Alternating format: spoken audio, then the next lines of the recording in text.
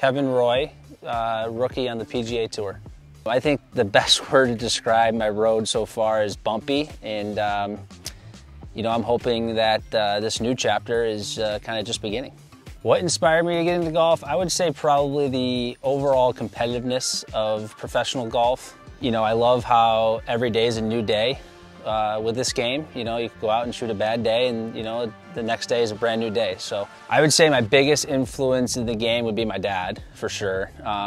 You know, growing up, watching him play in a lot of these big events was really cool. It was really inspiring.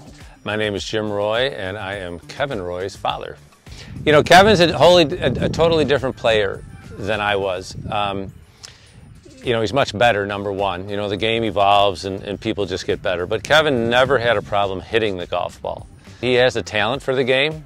I would come back and tell my wife, you know, it's not that hard for him. Because it's hard for most people when they start the game, you know. You know, to this day, I talk to my dad pretty much after every competitive round. Every single week, I'll send him some swings from the driving range wherever I'm at playing. And we talk daily, whether it's just about the round or what we can improve on, this and that. And he's been a huge influence, for sure. I'll give the advice that my dad always gave me. Fall in love with your wedge and your putter. Fall in love with your wedge and putter. Drive it long.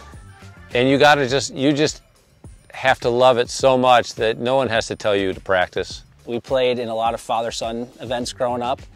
And as you can imagine, there was a lot of trash talking going on. My dad had to take the worst of it because he had to play with me and my brother, so we were two different teams. So if my dad hit a bad shot for me and a good shot for Kyle, he would definitely hear it from me, for sure. He still can play really good golf. I mean, there's definitely times he'll beat me, for sure.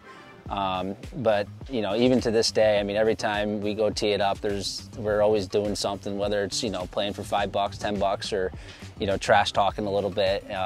It's so much fun. My dad's short game is a little better than mine. He is an unbelievable chipper of the golf ball. So every time he misses a green, I pretty much just chalk it up as he's going to get it up and down. He can get up and down from some crazy places. It's hilarious. You know, I watched him shoot 59 out here last August, and you know, best round of golf I'd ever seen. You know, I mean, 59. Come on. I think the proudest golf moment was watching him the final round of the Corn Ferry at Nebraska. When he did not have a good round. I think, if he will admit, he felt a lot of pressure on the day before, the final round. He had played with pressure for 2 months. He was on the bubble. And then the final round, he just golfed his ball. Actually, a little teary-eyed thinking about it, because there's a lot of pressure on that round. And he shot 68, and golfers know how hard that is. And so I would say, that round there, to get on the PGA Tour with everything on the line, I won't forget that. I played a really good Sunday, and that was probably the most stressful 2.5 hours of my life after I tapped in on 18. You know, luckily, once we got the word that we got our card, it was crazy. I mean, I started crying, my wife was crying, a lot of hugs. I carry a rosary, I carry a angel, actually 2 angels. Every round I'll have a 1960s quarter in my pocket, anywhere between 1964 and 1969.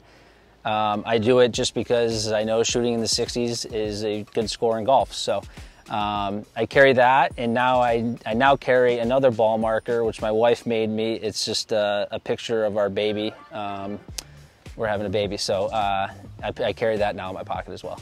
I'm most looking forward to, you know, after a round of golf, whether good or bad, it's golf's over with. Now I have bigger priorities, you know, to, you know, take care of my soon-to-be son or daughter. We don't know what we didn't find out, so I can't wait. I really don't know what to expect, as it's our first one, but you know, I'm over the moon about it, and you know, I can't wait to meet him or her.